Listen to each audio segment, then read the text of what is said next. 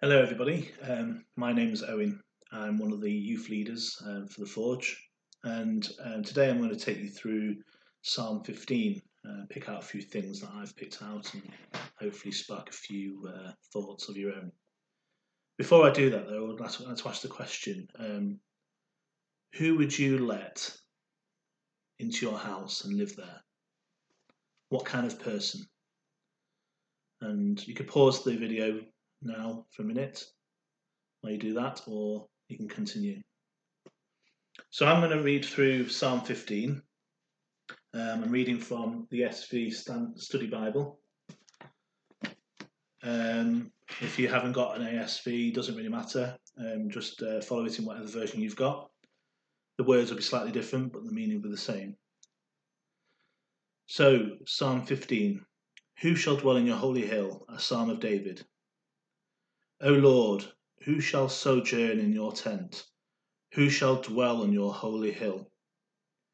He who walks blamelessly and does what is right, and speaks truth in his heart, who does not slander with his tongue, and does no evil to his neighbour, nor takes up a reproach against his friend, in whose eyes a vile person is despised, but who honours those who fear the Lord, who swears to his own hurt and does not change, who does not put out his money at interest, and does not take a bribe against the innocent. He who does these things shall never be moved. So, David, this is a psalm of David, and David starts off by posing two questions to the Lord and to God. He asked, who shall sojourn in your tent, or who should dwell, who should be there? Who shall dwell on your holy hill? And here he speaks of the sanctuary where God is supposed to be specifically present. So back in David's time, they would have had the tabernacle where God was supposed to be present, be there, and only certain people were allowed to go in there. And so this was called the Holy of Holies, that you probably heard of before. And then David answers with a checklist. So he starts off by saying, he walks blamelessly and does what is right and speaks the truth in his heart, who does not slander with his tongue, or does no evil to his neighbour, nor takes up reproach against his friend, in whose eyes a vile person is despised, etc. And at first glance, this checklist could be perceived as a list of things that we need to do to get into heaven, to be with the Father. And however, I don't think this is the case. As Christians, we know it's not what we do that sets us right with God, because we sin, which is good because we all sin, we'll continue sinning. And if that was the case, then we would never get close to God.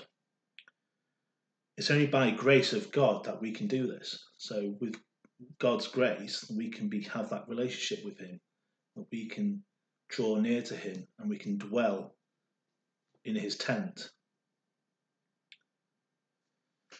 So one might say, what is the point in Psalm 15 then? If it's not about what we do, it's about what God has done, then why do I need to obey these things that David describes here in this psalm? And well, let's go into what David lists here then. So verse 2, he walks blamelessly and does what is right and speaks the truth in his heart. And this is quite a general term. However, the rest of them are a bit more specific. So verse 3, who does not slander with his tongue, and does no evil to his neighbour, nor takes up a reproach against his friend, reproach being a disapproval of their friend's actions, in whose eyes a vile person is despised, but who honours those who fear the Lord, and so on. David here describes things which are not to do with the laws that Moses gave to, that God gave to Moses, so the Ten Commandments and anything like that.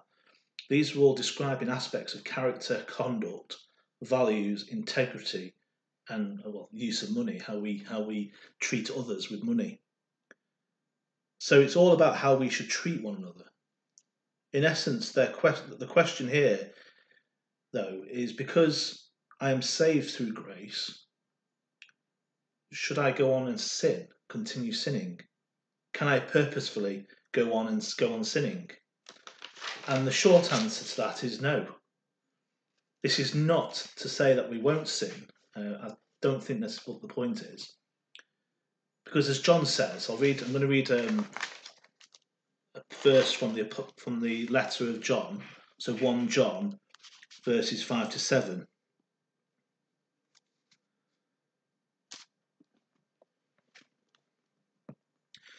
This is the message we have heard from him and proclaim to you, that God is light, and in him is no darkness at all.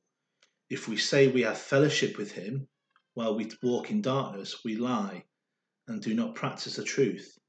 But if we walk in the light, as he is the light, we have fellowship with one another, and the blood of Jesus, his Son, cleanses us from all sin.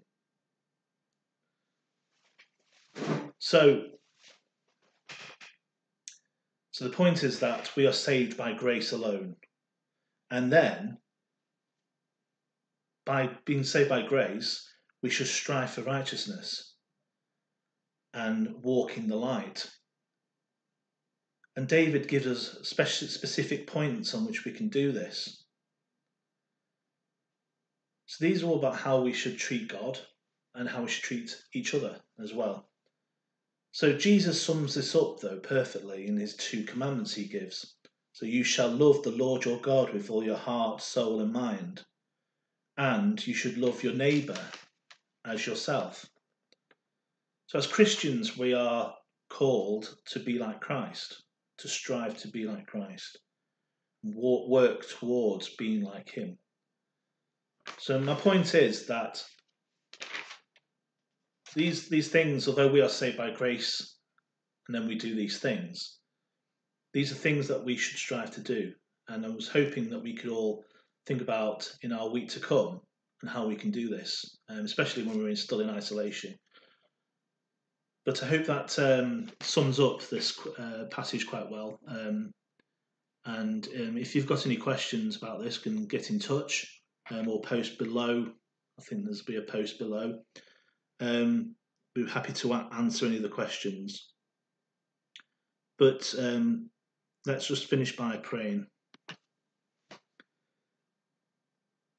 Father God, thank you for grace, and thank you that we can have that relationship with you despite all the things that we do wrong.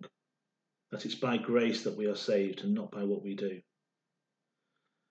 Help us to recognise that, Lord, and going forward, help us to seek what is right and what is righteous.